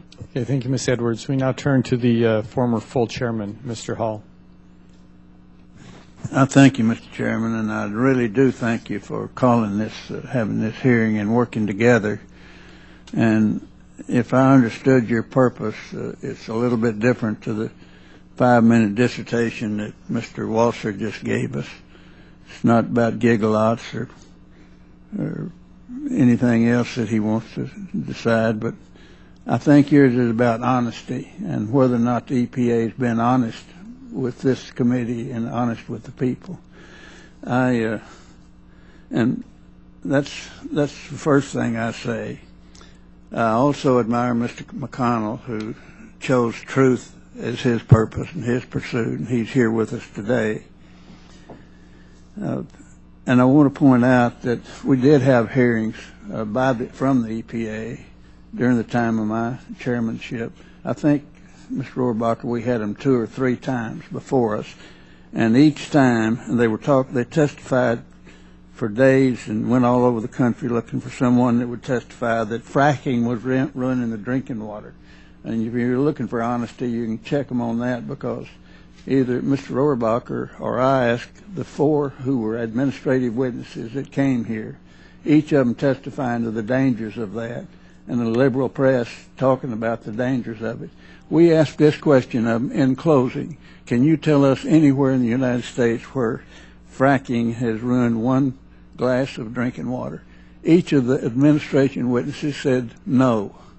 All 4 of them. That's of record. You don't have to have somebody come in here and testify to that again. It's of record. They themselves said that. So they're not being honest with us, and I think if we get a president that'll appoint a secretary of some of his administrations that will follow the law, why, we'll have to take a good look at some of their testimony when they've come here before us and testified under oath, and they were reminded that they were under oath, that they were operating from the best science. Let me get to something, though, a little more. This hearing sheds light on the technological basis for the EPA's conclusion that CCS has been, quote, adequately demonstrated, unquote, and its proposal that CCS should be required for new coal-burning plants. Once again, the testimony has shown that the EPA's proposed mandate reflects flawed judgment again. I might ask you, Mr. McConnell, if you'd like to expand on that. Well, just to be brief, when something's mandated and determined to be technically demonstrated, commercially available, and it isn't, that makes it impossible for industry to make an investment. And by virtue of that, it will eliminate the ability to build new coal generation in this country. And maybe more importantly, as we think about a global world that the energy is going to double over the next 50 years, to get that technology to other places in the world is incredibly important, because this is a global issue, not just a U.S. issue. And I think Chairman Loomis, who wished the EPA could be here and testify again for you all to hear. I don't know how much time do I have left, Mr. Chairman, or if I run out of time. You've got about a minute and a half. All right, sir. Mr. McConnell, we in Texas are very proud to be leaders. Mr. Weber got onto that, and I certainly agree with his approach. I like the way he identified some of the president's promises. But in the Texas Clean Energy Project is a, quote, now gen, unquote. That's integrated classification combined cycle facility that will incorporate CCS as a commercially clean coal power plant. And it's my understanding, and I may be wrong, but that this project received a $450 million award in the 2010 from the Department of Energy's Clean Coal Power Initiative and received a final air quality permit from the Texas Commission on Environmental Quality in 2010. My question, I guess, once again, is to you, Mr. McConnell. Has this project begun? No, sir. There's been no ground broken and no construction. What are some of the challenges associated with it? The commercial viability, as well as the concerns about the demonstrated technology, have made it incredibly challenging to enable commercial realization. And that has delayed the start of that plant and construction for a considerable amount of time. And my last question, what about the status of other power plants, CCS projects around the country? How far along the construction are they? Outside of the Kemper plant that's been mentioned several times, none of them are operational or in construction. And every one of them require government subsidies at this point because of the technology readiness and commercial availability. Once again, I thank you, and Mr. Chairman, I thank you very much for having this hearing based on seeking honesty from people who come before us to testify. Thank you. I yield back. Thank you, Mr. Chairman. We now turn to Mr. Massey. Thank you, Mr. Chairman. I have just a quick question for all of the witnesses. For a given kilowatt hour or gigawatt hour production plant, if we had a typical state-of-the-art coal-fired plant, and we had the same plant, but hypothetically with CCS technology, and I say hypothetically because it doesn't exist yet, but two plants producing the same amount of energy, one has CCS, one does not. For each of the witnesses, which one burns more coal, Mr. McConnell? To produce the same amount of electricity, the one with the CCS facilities, obviously, because of the parasitic load. Dr. Bajura? I concur with the Secretary. The one with CCS burns more coal. Mr. Walton? Yes, I agree. What do you agree with? The one with CCS burns more coal. And Mr. Martella? I agree. So we're all in agreement that the CCS technology makes a coal plant less efficient. Do all the witnesses agree with that? Yes. Okay. So I think that's important to start out there. Now, the coal companies, and let me tell you why I'm motivated to ask these questions. I'm from Kentucky. We're very proud of our electric generation in Kentucky. I don't have any coal mines in my district, yet we have two electric arc furnaces. One produces stainless steel, one produces steel. Kentucky's a big producer of aluminum. And so this is not about coal for me per se. This is about affordable domestic energy. And this is a very serious step when we increase the cost of domestic energy. Mr. Walter, how much more costly per kilowatt hour would it be to produce electricity with CCS? Our study that we submitted in testimony indicated that to comply with this rule, a new coal plant today would be about $100 per megawatt hour, and the on a percentage basis, what would it be? How much higher to produce? Well, and that was without CCS, and then the one with CCS would be 113, so it's 13% higher. You're saying 13%. We had a witness just about a month ago say it was from the DOE say it was about 50% higher, and so is that because it burns more coal? Is that one of the reasons? Yes, and I can explain the difference between those. That's all right. I just wanted to check. And how much more coal does it burn to do CCS? Well, I would have to go back and to the 40% level. That's the administration on the reduction, correct? On the scale, depending on which, if it's 13% or 50%, which number you're looking at, the amount of coal you have to burn is proportional to the percentage of energy penalty that you're paying. So what's the number to achieve the 40% reduction? I'd have to go back and do the math, but it could be, I don't know, I don't want to speculate. I'd have to go back and do the math. So the coal-fired generation plants in my district have done a tremendous job of decreasing sulfur emissions, NOx emissions, particulate, mercury. All of these things have gone down by probably a couple orders of magnitude in the last 3 decades. But it still remains a fact, does it not, that those emissions are proportional to the amount of coal burned? If I understand your question correctly, is there an energy penalty on those pollution controls? Absolutely. But what I'm saying is when you burn more coal, do you emit more sulfur for any given plant? I see. It depends on the pollution control. Let me ask that question to Mr. McConnell. For given pollution control on a plant, if you burn more coal, does it emit more sulfur? Yes, and it would require more handling and more treatment to process that sulfur, yes. So all things being equal, the effect of implementing CCS technologies, we're going to burn more coal, and with the same emissions controls on mercury, particulate, sulfur, NOx, we're going to be emitting more of those, given the administration's goals? That's not necessarily correct. In order to... Given the same technology for all of those things, it looks to me like it would be the same. Let me also ask you, I want to move on, I have 26 seconds. Would we have to mine more coal to produce the same amount of power? Yes. So all of the externalities that the administration associates with mining coal would be increased with CCS? Potentially. Mr. McConnell, would you like to comment on that? I might suggest there may not be any coal mined at all, because in fact the plants will shut down and there won't be any need for coal. That's my concern. In fact, we have a plant in Kentucky that's shutting down. It's going to affect 139,000 consumers of electricity in my district. So I think it's a very important point to make that CCS is not without costs to the environment. Thank you. Thank you, Mr. Massey. We now turn to the gentleman from North Dakota, Mr. Kramer.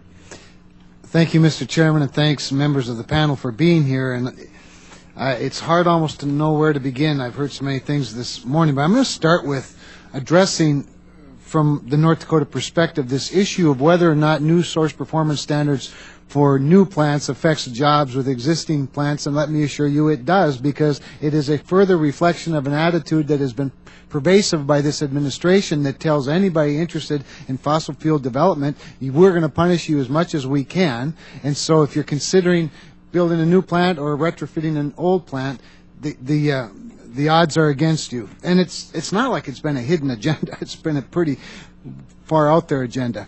I appreciate as well, I'm going to use this opportunity to put a few things into the record. That Mr. Walzer has referenced several times the Dakota Gas Synfuels plant at Beulah, North Dakota. I had the opportunity as an energy regulator for 10 years not only to oversee electric rates, but coal mining and pipeline development, and I cited the CO2 pipeline, much of it, that goes to Saskatchewan, and we're very proud of that project. The company that owns it, Basin Electric Power Cooperative, which is one of the largest G&T cooperatives in the country, also owns a lot of electric generation, coal combustion generation, right near Beulah. And they engaged with their own money in a demonstration project, 50% funded by Basin Electric's members and 50% funded by the state of North Dakota through a tax on coal, and concluded after the feed study that it was in fact not demonstrated to be economical to do a carbon capture and sequestration project at this time. And this is in a community right on the edge of the Bakken where there's a lot of a commercial application for CO2 should it enhance oil recovery.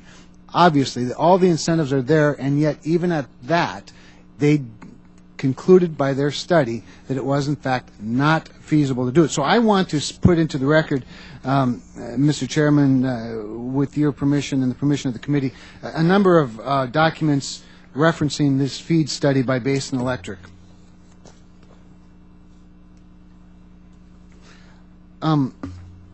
If that's acceptable, and then I have a question for the panel, because I think there is some premise for this.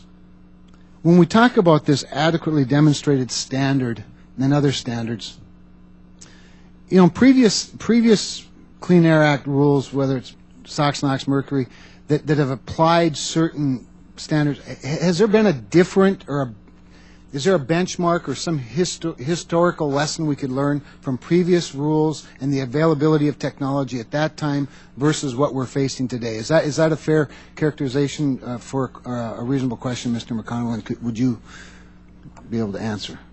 I think there's an interesting model to look at back into the 1970s when we were all concerned about SOx, NOx, mercury, and suspended particulate. The government and industry formed a successful partnership together, not at odds with each other, but partnered with each other to develop technology to reduce those criteria pollutants by 90% over the next 40 years, while we increase the amount of coal-generated power in this country by 200%. And that's through the miracle of technology. And in fact, I would hope that as we look to the future, we don't get simply bounded by what we know today in terms of performance and capabilities, but we're mindful of the fact that the investment for the future is really where we'll be and we'll need to be. And I certainly hope that rulings such as this don't promote a partnership between government and industry. They promote an adversarial circumstance and tends to block out an opportunity to advance coal, not promote it. Doctor, would you agree? I have concerns about the scale that we're talking about. I don't think the earlier technologies were as expensive as what we're discussing here. The earlier commentary about an energy penalty of 30%. It costs a lot of money when you're talking about $1 billion per plant and excessive coal use. I agree with the Secretary. We need to find a way to move forward if we're going to solve this problem, and I think government support is essential. With just the remaining few seconds I have, Mr. Walzer, if you could just answer this. You had made reference that making this coal cost more, and I'm going to paraphrase it, you're going to have to straighten it out for me, but you were saying that this actually benefits the coal-generated electricity by positioning it well for when gas prices rise. Could you elaborate a little bit on that, how making it cost more positions it better should gas prices rise? So let me be clear. I don't know what gas prices are going to do. They may go up, they may go down. But if we take this first step to begin the process of deploying CCS technology and pushing it further down the cost curve, that will benefit coal in the future. I see. I'm out of time. Thank you, Mr. Thank you, Mr. Kramer. I would, if I could, Mr. Chairman, I don't think it's been ruled on my request to place into the record these documents from Basin Electric. Without objection. Thank you. And okay. Yeah. Oh, I thought you meant y'all did. I got you. Okay. We're going to get our act together up here, Dana. We just don't know when. But the gentleman from California is recognized for 5 minutes. All right. Thank you very much. I have been running back and forth between hearings today. As usual, I schedule two of the most important hearings that I'm interested in at exactly the same time. So I'm sorry if I ask something that's repetitive that had been asked earlier. I'd like to ask Mr. Martella, you had mentioned earlier in your opening statement that there was a court decision in Massachusetts that the Supreme Court decided that the EPA has to consider or may consider CO2. You said it has to consider. Does it say that they have to consider the CO2 or just may? The way I interpret the decision is they have to consider greenhouse gases, but they do not have to regulate them. The court made it clear it was not forcing EPA to regulate greenhouse gases, but it did have to consider. That is really an important distinction. Yes. And certainly the court did not mandate that they take steps to take the CO2 out of energy production. Did they, or did they say that has to be considered, but they didn't say they have to do it? Is that right? You're absolutely right, and this is an important distinction. The court said EPA can't ignore the consideration of greenhouse gases, but the court also explicitly said we're not telling EPA it must regulate greenhouse gases, just that it has to look at the question. So this is not a mandate by the court. That's something we have to understand. What we're talking about is a policy that has been determined that this is the direction that the executive branch wants to go, because that's what they have determined is consistent with their policy goals, not necessarily with what the court is saying, not in contrast to the court, but not in direction mandated by the court. Carbon sequestration, now I know you've had this question a number of times, so I am assuming that you all agree that the CCS costs a lot more than if you didn't have to do that. Is that correct? I mean, everybody agrees with that. And let me note that our colleague, Ms. Edwards, who I deeply respect from Maryland, I wish she was here now, talked about the EPA's responsibility for public health and environment. Well, most of the people who support this idea that we're going to do something about the CO2, the sequestration and the source sequestration, are thinking that it is being done, it's a pollutant, and they're doing this in the name of protecting health. Now, am I correct that, I haven't gone through a number of hearings, that CO2 is not a threat to public health? Does the panel agree with that? CO2 does not affect human beings in the process of producing electricity. Is that correct? Is there some disagreement on that? I've been through many panels on this now. You'd be the first one. So CO2 is not toxic, but the temperature increases associated with greenhouse gases. Well, that's a different matter, okay? So CO2 is not toxic. It is not a pollutant, but we're going to spend a lot more money on it because we have the global warming theory that basically CO2 will affect the climate of the planet. But most of the people in the public who are looking for more, we're looking at expenses now, especially when we're in this deficit, they're actually operating under the thought that what's happening with sequestration, et cetera, is being done to protect their health. Well, that just isn't the case. That's not the case, what we've just heard. It's based on a world climate theory, not on a personal health concept that we have to protect people's health. Let me just note that what we have just heard with the talks from Mr. Massey is that not only is this whole sequestration not being done in order to protect public health, but by his questioning, he made it clear, and from what your answers were, that it's actually detrimental to the public health because you are increasing the level, the amount of sulfur, mercury, and other particulates, et cetera, that are going into the air because you're actually... Will the gentleman yield? Yes, I certainly will. And I'll give you some extra time. Unless the end goal is to do away with the coal industry. I'll yield back. All right. Well, I think that sometimes people are not totally up front about what their end goals are, but we have to look at the policies they're advocating today.